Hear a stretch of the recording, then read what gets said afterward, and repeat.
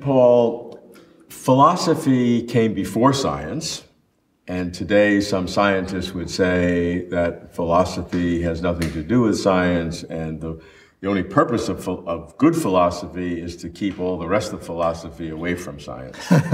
How do you see the relationship between science and philosophy? Well, it's an uneasy relationship, and you're quite right that philosophers have had something of a bad press in the scientific community. They're regarded as sort of meddlers and also as people who nitpick about minor points of detail or meaning, and that science is a sort of rough and ready enterprise in which we sort of charge ahead based on a mixture of intuition and luck and a whole lot of other things. And sure, the philosophers can come through afterwards and clean up the mess and maybe write the textbooks and present it to the public, but that they have no business at the cutting edge of science. So I think that's a bit unfair. You're quite right, historically, that most of the things that now occupy scientists were once part of philosophy. The nature of space and time is a good one. It's now part of the theory of relativity.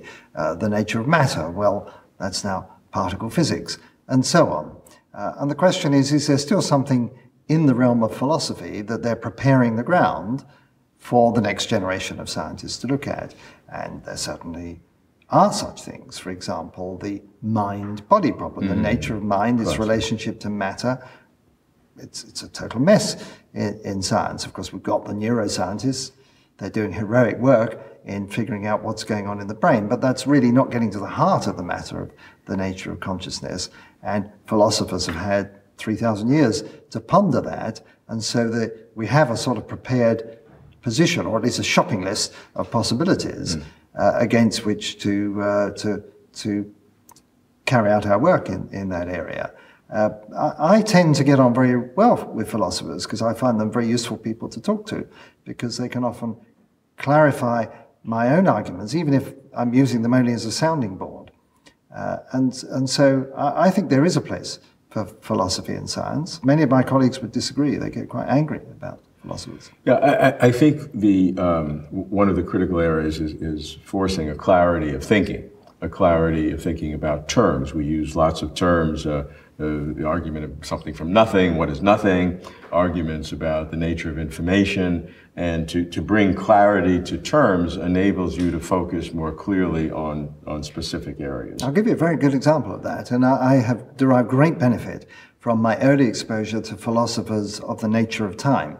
And my scientific colleagues are awfully sloppy in the way they talk about time, because they continually talk about time flowing, the passage of time and so on. Philosophers will tell you that these are meaningless concepts and they just muddle the thinking. And so people confuse the asymmetry of the world in time, often called the arrow of time, with the psychological impression of the flow of time, which we have, and it belongs to neuroscience, not to physics.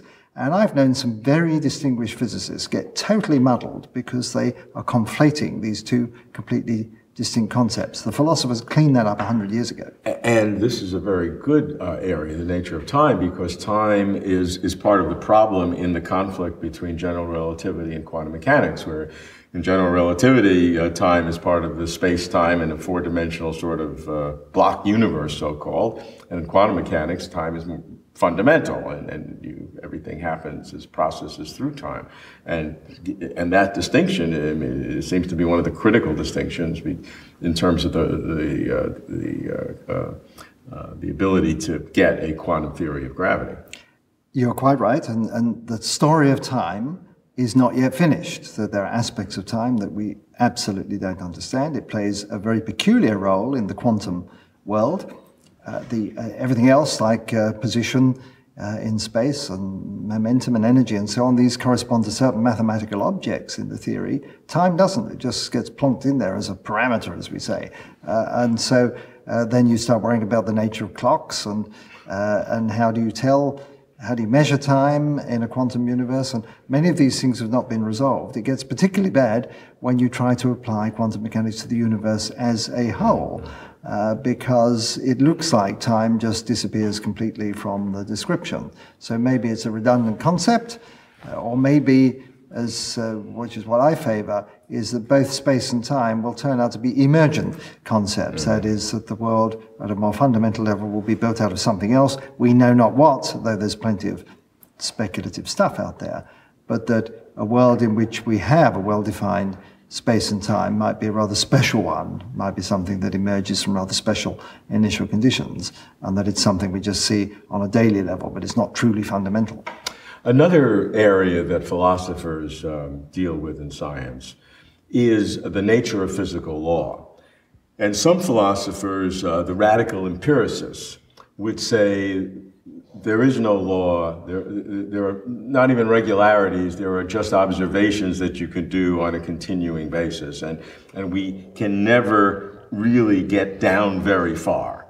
What do you think of that? I'm pleased you've raised this subject because it's dear to my heart. So most of my colleagues who work in fundamental physics and cosmology think of the laws of physics as eternal, immutable, transcendent, perfect mathematical relationships. They're sort of out there in some Platonic realm, and they're absolutely precise. If you say, well, maybe the laws are a bit sloppy, there's wiggle room, that's horror, shock horror, that they are perfect mathematical forms, because we can never test that.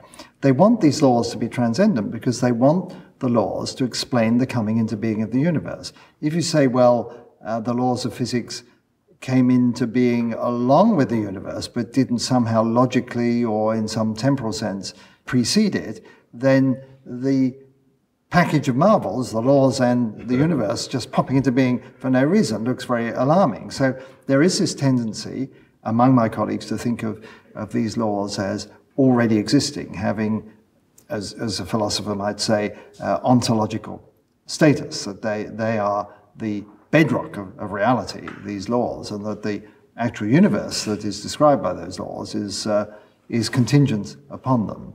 I've changed my point of view on that. I think this dualism that goes back to Newton at least, of separating our description of the world into timeless, immutable laws and changing contingent states of the world, it's about time we abandon that dualism. So I'm exploring the idea that the laws and the states of the world could be coupled together. The laws are not immutable.